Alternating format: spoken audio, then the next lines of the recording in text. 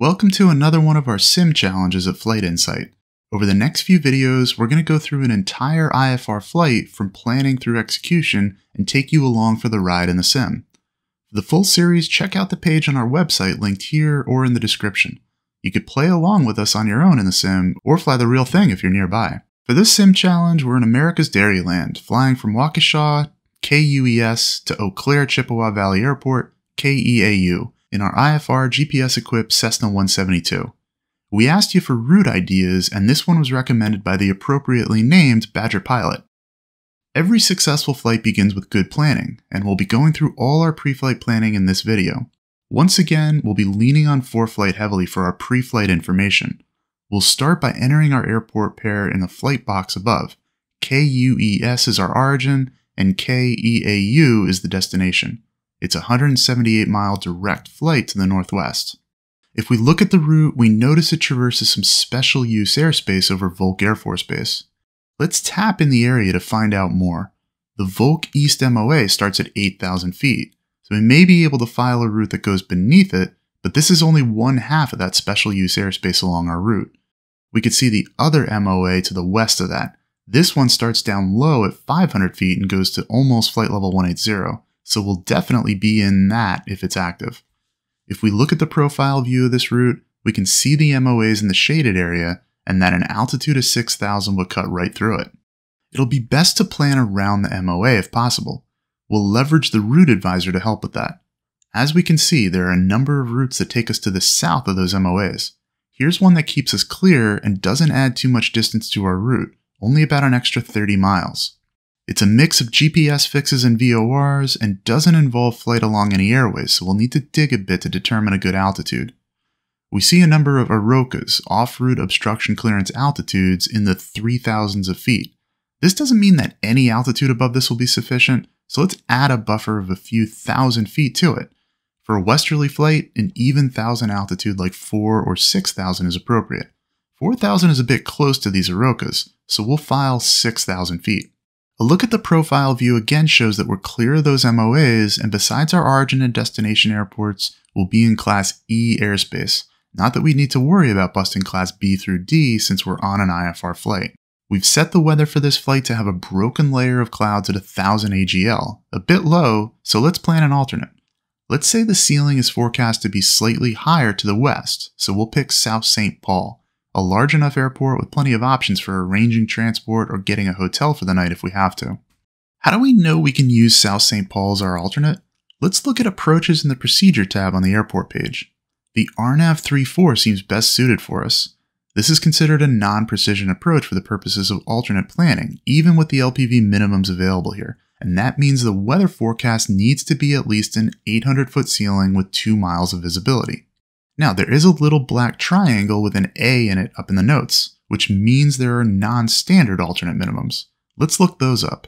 We go to the Arrivals tab this time and tap Alternate Minimums. We'll want to swipe over to our airport, South St. Paul, and see that for the RNAV 34, the weather requirements for Cat D aircraft are 800 feet with 2.5 miles of visibility, so a bit higher, but not applicable to us in our Cat A Cessna. Now, Wisconsin benefits from some pretty flat terrain, so obstacles on departure might not be a big deal, but we still want to look at departure procedures for Waukesha.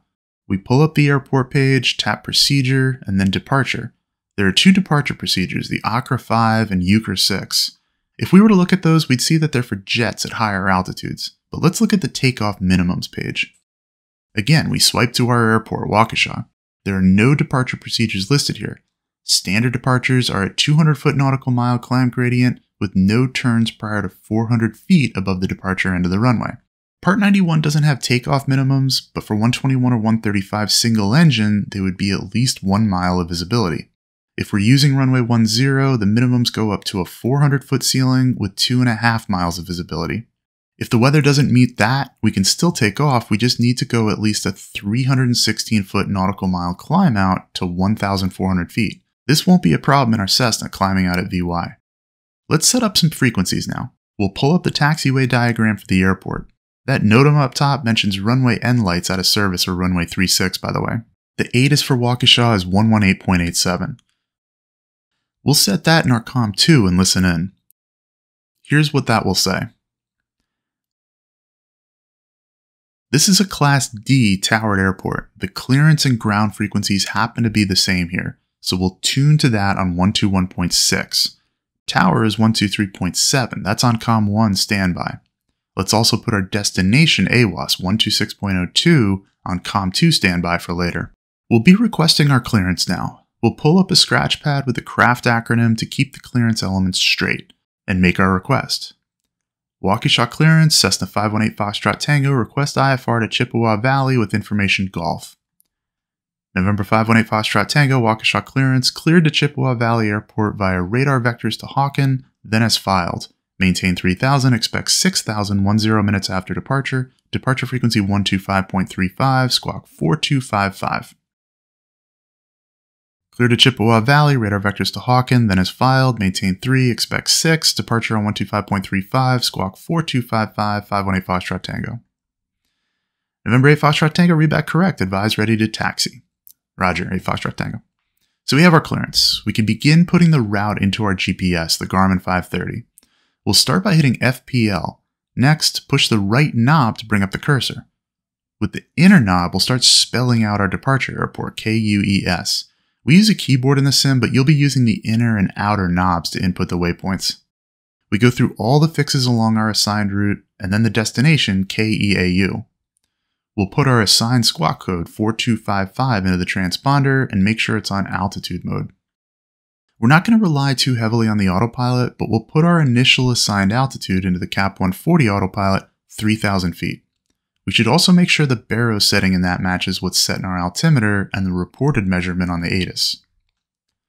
So as we said, we're already on the ground frequency, so we could just request our taxi instructions with them.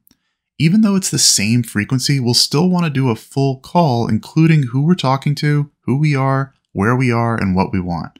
We can omit the ATIS information since we already told them we have Golf. Waukesha ground, Cessna 518 Foxtrot Tango is at the terminal, request taxi for IFR departure. Cessna 8 Foxtrot Tango, runway 10, taxi via Echo Alpha. Runway 10 via Echo Alpha, Cessna 8 Foxtrot Tango. So we'll start out on the taxiway. While we're taxiing, we'll want to do some IFR instrument checks. We could do this while serpinating, gently moving left and right down the taxiway.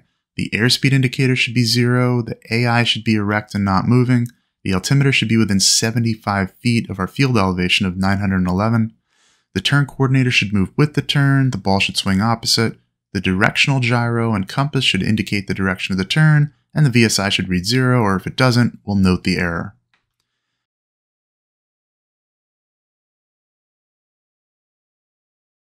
Now we're at the hold short for runway 10. We've run our before takeoff checklists and we're ready to go.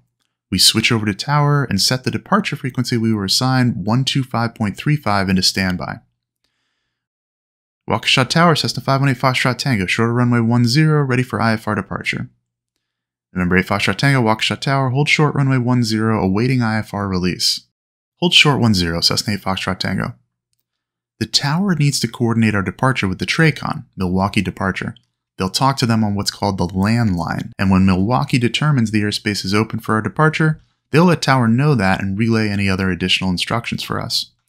This is very similar to what happens at a non-towered airport where we have to call approach ourselves to coordinate a release, only now the tower acts as a middleman. Cessna 8 Foxtrot Tango, fly heading 350, runway 10, clear for takeoff.